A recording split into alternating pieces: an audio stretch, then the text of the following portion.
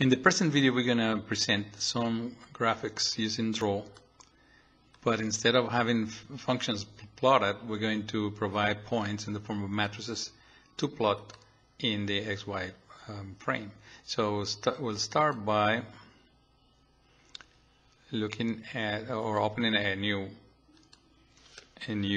file here, and I'm going to generate points by using create list from a rule, and we're going to enter the rule to be 0.125 times I, say, starting from 1 to 200 in increments of 1. If I do that, I get all these numbers which go from 0.125 to 25. But suppose that you don't want to see the output because you don't need to see it, so you use the dollar sign then and enter. So the command is executed, but no output is shown. Now I'm going to define a function 3 times sine of x plus 2 times sine of x over 2. And I'm going to make list2 be that function applied to L1. If I do that right here, oh, I have a missing point right here. I'm going to repeat this line, and then in here I'm going to do L1 equal to the most recent value. Okay, so we store that value there. I mean, I don't want to see that result, so I put the dollar sign. Then I activate this function, and then I made L2 equal to the function of L1. And again, if you want to suppress the output this way. Okay, now I'm going to make a list L3, which is going to be the list L1, list L2. Now this is what is called a nested list. If I see the results, you get the list L1 starting right there and ending right here. And then the list L2 starting right there and ending at the end. Once again, if you want to suppress the output, just do this. Then I want to convert this nested list into a matrix, nested list to matrix. Apply a matrix to the previous result, which is actually L3. I'm going to repeat L3 here, comma, L3. And then again, that's a very long matrix. If you don't want to see that matrix, you can apply the dollar sign. So, and I'm going to make that last result equal to a matrix M1. Actually, no, actually, let's repeat that. It's going to be equal to the transpose of the last result. So it's going to be a column, a matrix with 2 columns.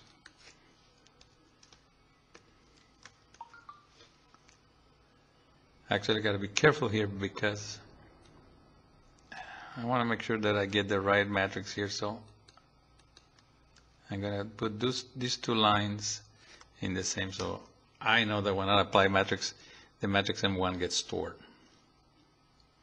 Now I proceed to do a 2-dimensional graph, static plot, and I'm going to enter a few spaces in here so I don't run out of space. Click to the right of the parentheses here and do points. Okay, so my points is a matrix, so I select matrix. The matrix is called M1, so we're going to put M1 right here. We want those points connected, so we click twice there. And point type, I can tell you exactly which point is which one, but I'm going to sort of arbitrarily select point type number 7.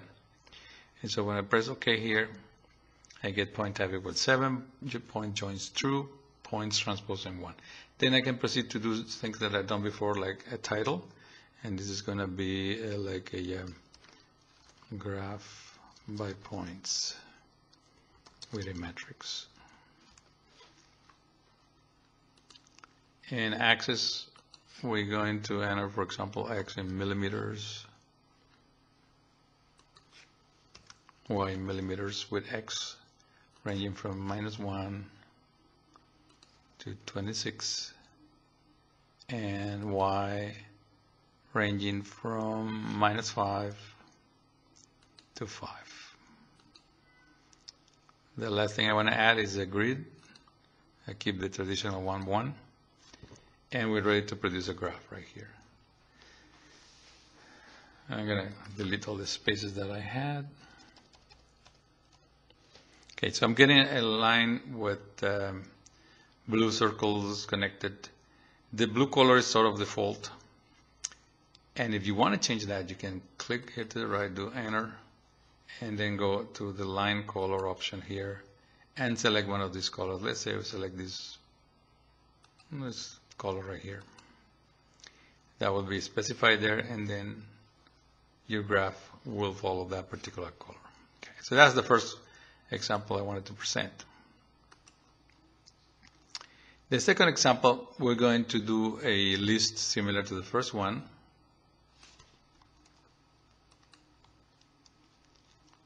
And this is exactly the same. I'm going to produce values from 1.25 to 25.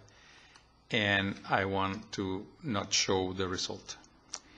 Then this is going to be a case of parametrics equations. So I'm going to use the x and y expressions indicated right here. Separated with the $sign will mean that the functions get defined, but the output is not shown.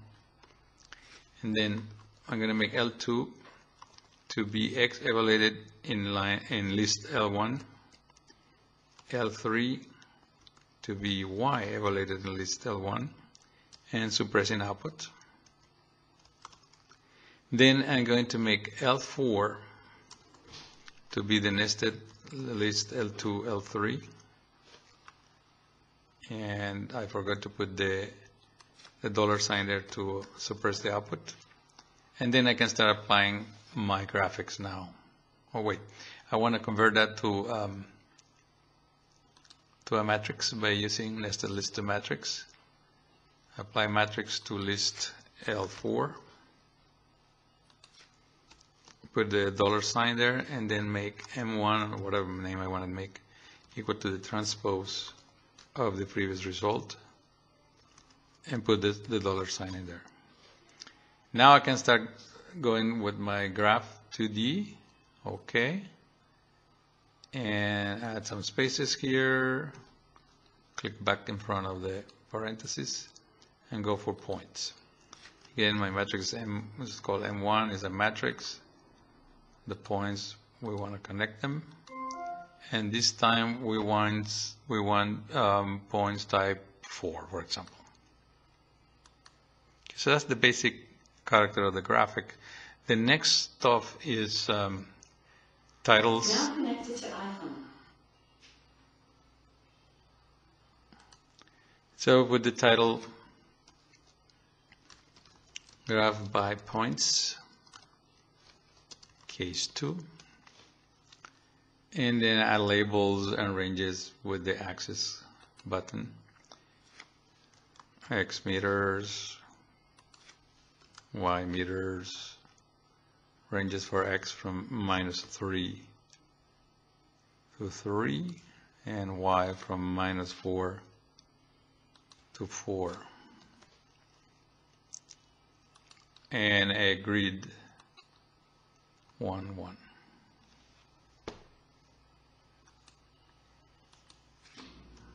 If I don't specify color for the line, it comes out in blue color, and it turns out that the symbol type 4 is a square. When I change the colors, click in front of the parentheses, press enter, go to line color, and let's change this to a this red, kind of wine color, and this is our result.